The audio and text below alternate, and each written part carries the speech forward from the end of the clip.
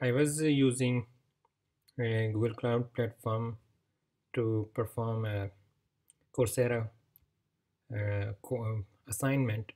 So I thought I should share some of my tasks that I have performed on Google Cloud platform. So the task was to load data from cloud storage into BigQuery. So for this, we need to go to Google Cloud Platform and create a dataset first, and you can use the parameters that I have used for creating the dataset. And then I have to create a table using the steps given here. So you can see all these steps here, and then you can use the um, we can save it in a CSV file, and then we have created a dataset named log data, and then a table inside that dataset access log. You can see all these steps here, and here if I can show you here, this is BigQuery. Yeah, so here I have this. First, I have created this log data dataset, and inside this dataset, you can create your tables here. And I have created this table access logs. I want to open my Cloud Shell, and let me open in a new tab and close this down. Yep, so these are all this is the schema of this table, and it has a query editor. And in the Cloud Shell, I have to do another small task.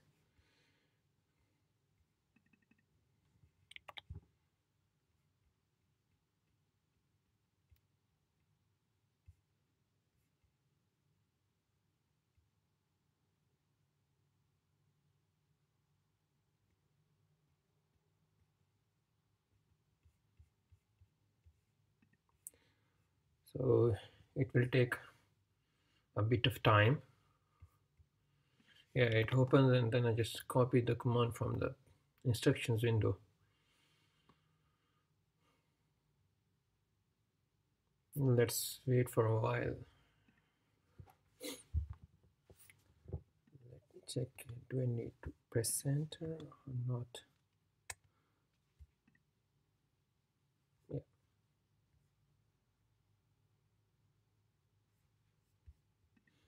It is giving an error. Let me check.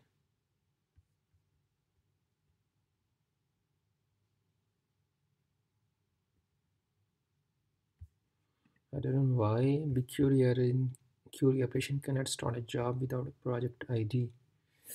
Let me check again if it requires a project ID. Select project.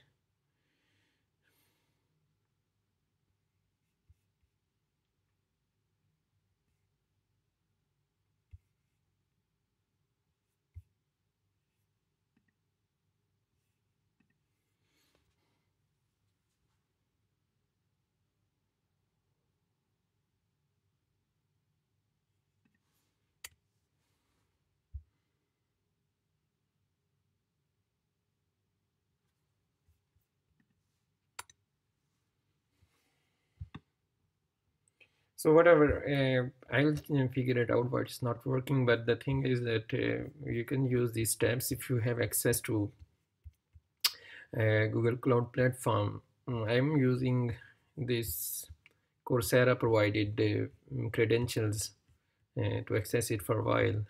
You can use all these steps to create a data set, and inside that data set you can create a table.